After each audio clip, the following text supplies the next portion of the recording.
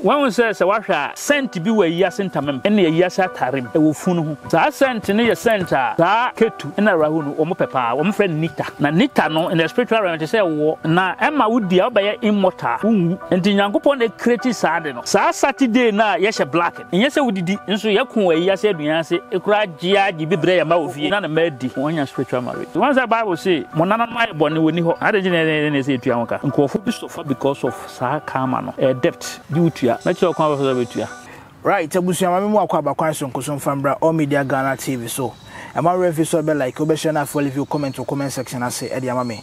When you say, me trans say, dear, me bopin one me nimde, it was soon sumo, a face of Honemu, or monim de one habemu, no more Eddie Como. Na ene exclusively, ye ne a year Dr. Mahazy, one-on-one encounter. Ye ne doc ever be din Como. Sunsuma warrior, Obia was sending you sit in Semufa. Ne doc, ebe chere sunsuma warrior, Uria. Indura bet me Sadi and Anu Quanino, and there's a doc, it will be on ma. Titrinian animal manner or more power, Munyano, meaning a doc, a more promise, Sibira, and Yasan Kitua. Come away, one man in a doc, ebe shan commercial channel, as a meeting, a day, King K. My man, Hobana Fee, and Fair Commano, and she says so.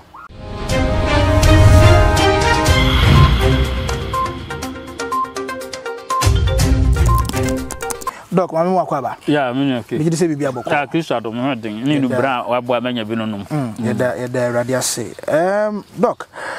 Sunsuma wade, ya kase sunsuma wade ene den. Yo me da se na me chia wahwefo nso. Ya kase sunsuma ware ya.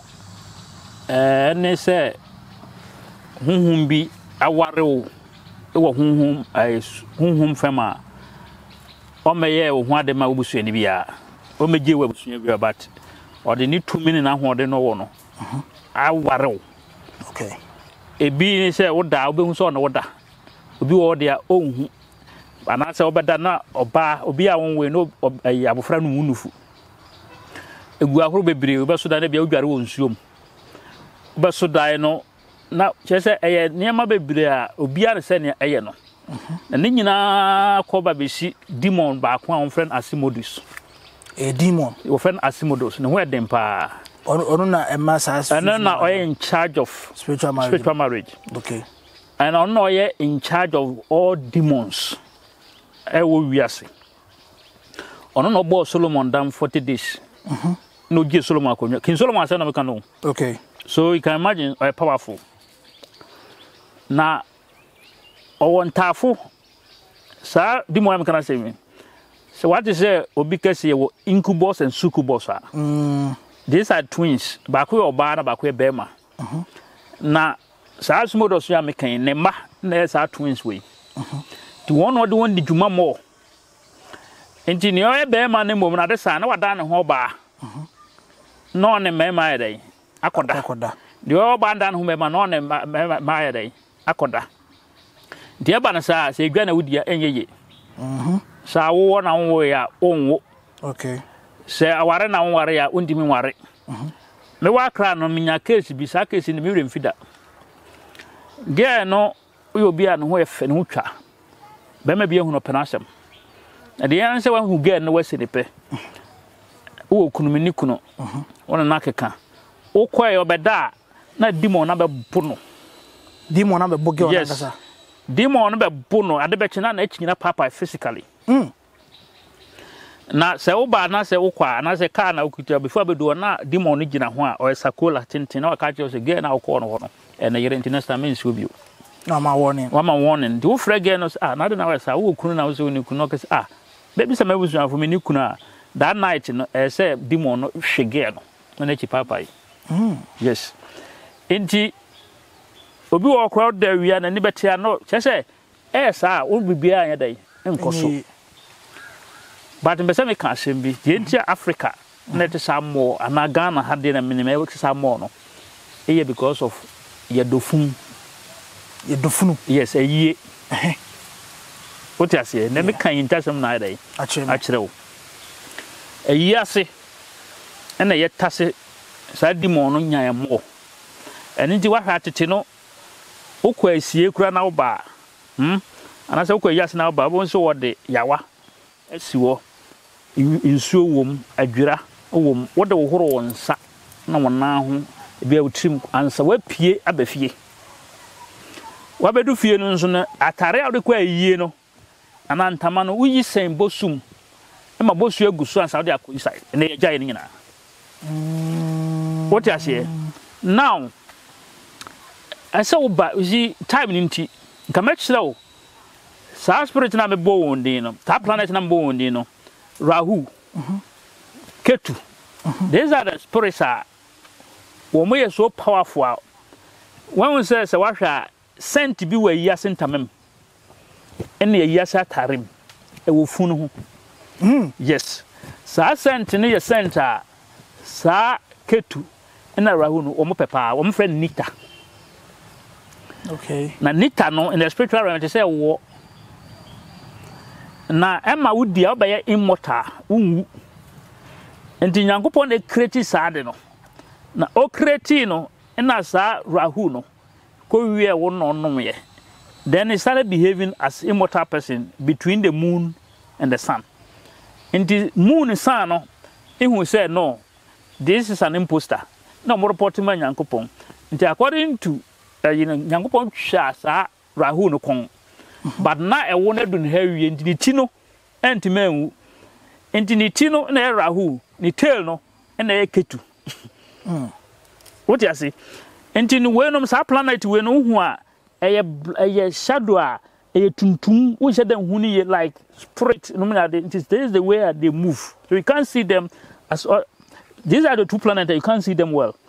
I say sunsum I say yi and black na sa Nita no na me kan na wo fun ho na ade you know in the spiritual way say wo o mo pepa enti wo nya epe no ngadi wachi from ayi na se ana musie ade na ye nananom de pam wo na me kire wo no adwera egu nsuom o horo wayi na adwera na ye woni mienu ye ba kwa so flowers red bi e so powerful enketenkete ba sa de yenye enti wonim na wo de ntare no ne ntama no be shen dem straight a be ware o mahma no mama wo fio yes yeah na se ehun benya se wo kwa yie kura mpo na ni kwansa nka do atare kura no wura dem jamu esa wo de sembosum na wo horo wayi ansa what you say enu nso fi wa sa Saturday na ye she black no enye se wudidi nso ye kun wayi ase aduan ase ekura gia gi bibre ya ma wo fie obitime ka se maba yie ma nya aduan that's right yeah what you say now the abba fie na na ma di wonya spiritual marriage na se ukwa yie ne kwansa wudidi yes even ti ade a etim Ketu in Rahu spiritual marriage in mekire wo ada say obedware sa nwura ya wo mo frɛ no pepedi ewu powerful nwura the demon on France is all in charge of this Osuro Sengura. Sa nwura no in the spiritual realm no you equalize it nwura to a fun so anoya. Wow. So powerful. Internet fighting no. So when you say nwura no so nware a ade say wotimi no say every Saturday bia no say we fasting obedi de agi so wi akoto. Yes. And obia so crop say business here every Saturday and Thursday be say we fasting we did no we akoto Saturday and Thursdays Thursday near Jupiter. So Jupiter now is so powerful than Rahu and Ketu or no in charge of them to discipline them say hey, come on fiakwana brabum what you say in this Saturday open so spiritual marriage you fima na the same go so why fasting na that be fasting kwana spirit in one better yes you have to do this fasting only on Saturdays. Why not Saturday? Yes. Now, when you say okay, Zachariah Krana, the book of Zachariah, and yet there be an issue in power fasting. There be what Christian we are fasting now. It's a sin against your soul. There be fasting, and I am man to be a Krana fasting. Your man to the fasting. Man to be. I shall start in April, May, okay, June, not August. And now Bible friend the 10th month, and you see gladness. What you say? October, that's the 10th for you know. And you know, I don't know yet. Nyankopon, what you say? Emma, quite because I'm saying Zechariah 8 up to 18. Okay, you see what I'm talking about. Touch them that in a month. They say in the day, they fasting. So you don't just declare fasting. Don't do fasting. No, ubenya no problem. What you say? Sometimes you behave say this fate, but fate kura no hwe besa na bone ama. Nti now say David panyankopon che say why gidi ho mfom so bia wonfa nche no. Because one hwe ya ever say me Kristo ni me fate say menum awedura menwu na makofa awedura na ma nom na mawu a my bone. Yes, that fate, some by sin. Wow. Yeah. And you be say spiritual marriage in the complications be. Wow. What you say be? Say, ubet me dwun so adwun bi so obenya spiritual marriage. Hey. Ubet me dwun so obi twam benya spiritual marriage. O dwun so na so bi twam. Ordinary hu keke no. Ordinary hu dwun so no. What you say? Ubet me dwun so usa no. We na wote na okoti da so na ma me bi twam. Hey, me da achi kuno na de. Waware. Wawani. What you say? Only your baby akoda. So oba no on the bema ba control on me ma da. Ti a contaminated spirit baby. Ubenya on the down so benya spiritual marriage. E be say wadwuma. Nya de. What you say? Nti your baby a on the bema on what was on me ma da no. Obema wanya spiritual marriage. We ahia enye. Na se mrante no mo pe medi no. At the spiritual marriage dey. Eba. What you say? In Saturday, no, why are you no? Why fasting na ye no? Before we did no, how the inchine aboard no. A gunsum. Oh, I come out 9. How the gunsum, no, the jarry. We answer no, did wow. Yes.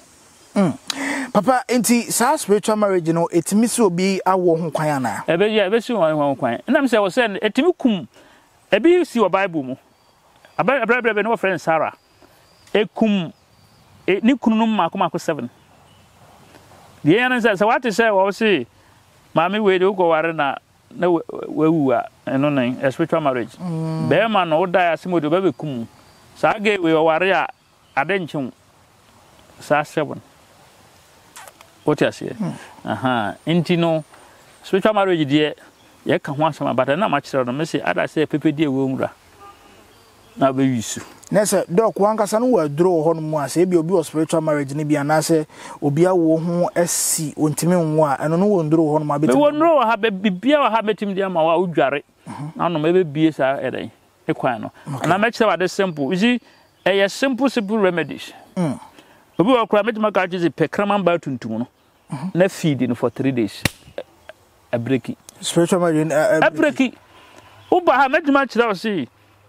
Yes, we see, ebusua bi wo ha wo se mema de ensa ka hwe ye wotu ase me kire wade sa ebusua ne se wo na wo ma de obi ansem sika de obi ansem sika sei na oje ni ansem sika no wi fa bi to aduan beto fa feed kraman tuntum wa nya kraman tuntum ato biscuit insuti se ten ba bi enam hayi fa kogum when yansunsun a hospital ana unim doctor bi o charity a so fa koma no sa no me na da busua no so no a break it yes da banya kwa bra menche okwan fa so itua the depth of karma what as once the Bible say monana mai boni woni ho ade jine ne say itua hoka nkofo bi so fa because of sa karma no depth di utua Mechi okwan ba betua. Doc enhwe setup here why you ha say no sronko. Me ba me hu say minim say kubeu say den o. Doc de ade poti na yetie ne mu yiwe de ba haban de ba dua de ade na eye de ma sebi yenua no ma o ma pa wo apa o munya no. We one friend agoji. Den Agoji. Okay. Want to be agoji. Doc, now what can we be say a man shape or say shape saying which you say a man Coca-Cola shape. Emma, see, way once I do as about Shamlo. Yeah, the cat was the beer of pennies and no be and the bedroom be boom. Okay. What the back can way. So what I say, way home. No, I am. I don't know my yam in your way. Yeah. Now, my Sunday capsules.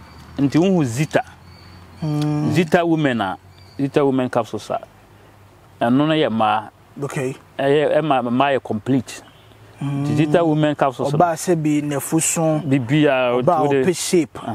Okay. Zita. The ocean drugstore. And I say chemical shop and I say chemical shop and I herbal shop be also ope Zita. Zita women capsules. Zita woman. Mahazy herbal products. Okay. Them products in no. You made ni say. So one no sa ya mekanya. You want powder, you want capsules. Okay.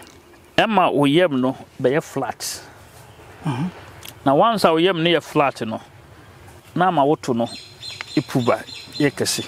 Na o hips no so eba. Aje shape no and kama. Na say enwa eye hips and large. Large just say menim okwan fa so ema wo ye kama. O body no itoso looky sexy. You look young. Utinwi nkra no look darker. Just say eye ni pedua no body re onom ne ade no. Afenso ahemfie ho no. E bia meka me se kokoo ya nkrofo koje wo se hwiasase wonti manye bi. Wodi ani. Ho ne kokoo. E no kokoo. Se wan hwe ne wan siesie na katetisi so obe mobo. Obaga za katetisi so akatete ne de hia. Enye odepua. Okay. Odepua. Tambia me se wo manager na be dan odepu. Eno na se wo hye pan na wo yitu a bo se wan hwe ya krama be fa ko. Ase sent na ebon. Wow. Sai we be siesie. Emma ho nyina chikama. Emma say check na say nipa. You see sometimes be ho baby pass sabi o mu fa nche ma hwefo. O hwe sabi na nima because onye nyame abode. Na wo ho efe o gina kwanche na o didi na tem say be ma be na ndi wa gimi ame wa hu akoto e. Engine no ye correct. What you say is daso. Ebia na wa nya Zita women na yusu. Wonya we ni secret na. Ndi no wo pesa Pachuini, a summer watinka. Every be or baby bam ho. Say you know, the big frat. I say Nikuna Sisia than baby, and you couldn't say when you think how money be that. No, so any problem. Mamma was it an econom. Nagia Japadinibi. And this all beside a way. And a bois, am I complete? Or bar was a monopos. He chinomnia did one a men's in Flona. We know ye ma complete woman. Nese obebo no ma fie bebre no ntimi muni nsa. Flu no me adron betimi aboa na ma. Bibia be kama na ba kama. Ena ne menstrual pain no nyina be ko. So we na kasa de na me friend complete woman because Emma oba no we oba sima. What I say we a complete woman. The me oba dim. Emma wo sita bob. What I say Emma niama koso nti Zita woman. Oko drugstore bia ne heba o so Zita women Dr. Mahazy adro no and say Mahazy herbal products na in the say na adro mi no we one say Zita women for women and Kiki men for men.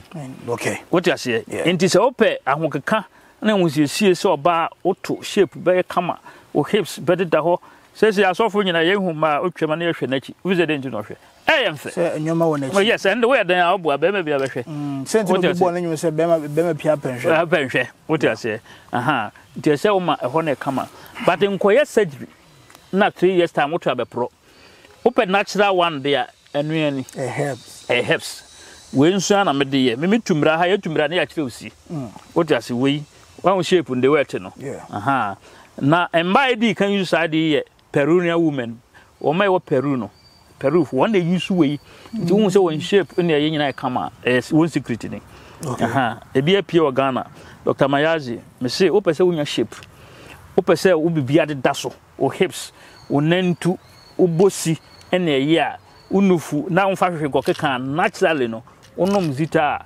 enua be ma won say why dey why your best ma nti bomode na onsanka bi no man ye 0244 67 49 27 0244 67 49 27 nti wa ba no mawie no na won say wasipi asita nti no ba bi wo ha say doctor me penentem say within 2 weeks 1 week na ye nti eno nso ni nkuni we na me dey fra nku eyenguto wo de be massage woto no wo de ya na run massage na wa squat kakra and within 1 week to 2 weeks no go say I bozim. Wow, what you say and wonnom we no now you use ni cream nso what you say adro na ya da fra nkuto What I say now? Bet me and we bet me and now bet me soon me but my is open in Tema. What I say, open say within 1 week, 2 weeks now. Why bozina? Ube use in Kuno. What I say, they are massage. Oto now I squat kakra. I exercise kakra. Now we don't so onum. No, but within 1 week to 2 weeks, and both said near my so. Wow, better massy. With the one dancing so. And the man didn't know. Zita women, no, and I only cream and say, I can't do well, body cell body come up, why fresh. I na I look younger and aging. Monopause heat, you know, yeah, or be all monopause piano. And I would do monopause and fish on, but your medical man said, I drew it, Ubanumbi. From 18 years, and maybe one so Banumbi.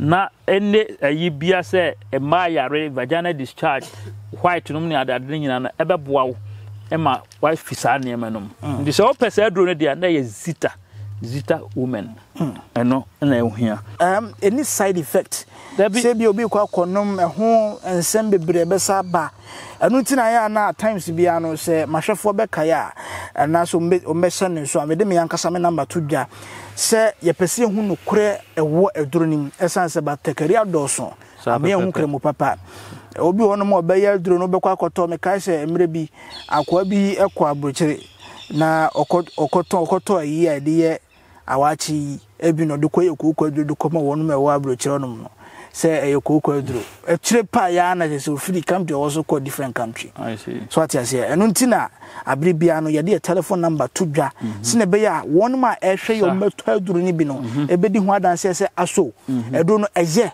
anase enye se enya ye ne doctor enya adwuma bi ye ne nya interview bio se eyen so a no ma ya tiase ehunu se doctor edu no eye kama no nti betimi ne doc aye adwuma san se wo no wo to do na so ahwe ebia na me so hwe na boa me manim asema me ne doc aka ebia na won so to ye na wo so hwe no amwa wo e wo so ka eme hu sampa doc eduru no ejewo anase anjewo ni aso ehu anamo a ye ne doc ebetu enu tina doc me busa se any side effect bia due to complaints aya na yen se kekaninti chirem se e side effect amayehu any side effect so anu amayehu medro de na me di kan ka chire onwuram wo bribia oba no yeah say doctor professor or test medro no take no nyame fa na kransie professor kufuo covid bi ya na covid de ne ko nka na busuafo yawo otumi for test medro no hu de we ka no no ka je make sure say memfa abrofudru bia mfranka afrawadru no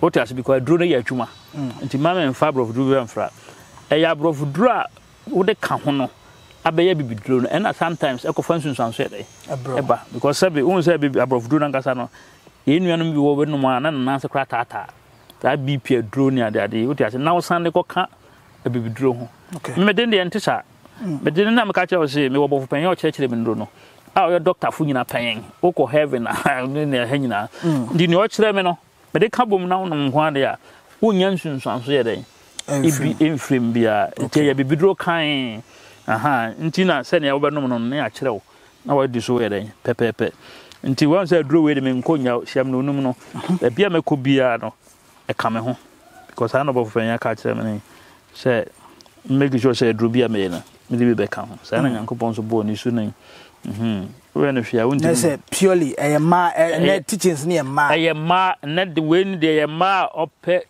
say the body e kama ope shape because the entia me bisa bo pan say then I wait ma kire ma yama on one say nipa nimdie no doso won ani gye ho e fe nso but omode ko physical ayi say omode ko say surgery num nya de but no me kire ko fa so ye na beta wenum ntine e won sunzan so say be ma auto apro dachi bia wan hwe kura na untimi wo nya de but natural one ntisa ntina nyankopon da roma odi natural one na de abedum ye no enim de na ye nimti we kuro bi fusu use ya ma aboa wom jafe na Ghana nso mate de ntino oba bia opa shape pese wo gina so onantu ubi bia kama o yure utinwin ubi bia da so ayemfia wa kama na de mpache enu ane zita women Keba capsules. Papa, we try kwa telephone number for tujane. But I mean no man 0244 67 49 27 0244 67 49 27. O hwe me ame wo epre himan ntem ana se ahema kokoben Accra nso wa odoko okay Buzia road wadam wo ahyama nso ba bia obi na se frɛ no ma na bia obi e be kyerɛ kwa ha obenya ye nduro ne bi na nso adan aboa wo Dok hebeda se na nso so nya bre ene ye twetwe enkomo a enya sanketo abusua ene enkomo twetwe no ahase ne yedi ebesi ye ne Dr. Mahazy one encounter ye ne dok di nkomo ma dok ka kyerɛ spiritual marriage sene ho nsɛm ne sitie ma afedi e ma no nso so amu pe shape no ni nyina dok e de adura ba e ba beboa mo ye papa wo se enkoye surgery na be bosumi bi anase mfie bebrechi no enkofa tunsuanso bɔ ne fambre wankasa ni padua no enti bagi ahaban no bi wate ase na ebobɔ na bibia nya kama pa emfa ema ne kyerɛ kan no ɛwɔ ɛyɛ santase heman atweba kwahoma abato mpɛsia so ana doctor ɛwɔ efri ɛyɛ epre ɛne heman finfini wa ɛyɛ baabi a ɛbɔ pepo na kɔ heman kuro ni mu wankasa no ɛhɔ na doctor wɔ oduru baabi abɔ nsuofo no wana so pɛ doctor obi a ɛbɛkyɛw na afei nso wonso a wɔhwɛ yɛ wɔso doc ado ni bi ahwɛ amwa fa number we na frɛ na e complain ma ye na ye hu ayankofa da ye ne doc ntem no se ye ne doc be koso aye adwuma anase ye ne nya adwuma doc se wo to challenge na e de amamu nyina 055 629 3795 055 629 3795 frɛ na fa complain ne bra se dro ne boawo anase amboawo nyina na ye be hu e kwan ye be fa so aye ne doc e be kasa na se ebia dro na amwa ebe hu se doc ene be yadwuma na se ne de nya adwuma ne nyina no eye mpanimfo ense se ye de gu akwama anya asem ketokra medin once again edikin ki here on Mediaghana TV subscribe like share na leave your comment or comment section ase efa emame na nkropon ya doma yesa ne doc be se hye bio e wo yankasa fidie so yakra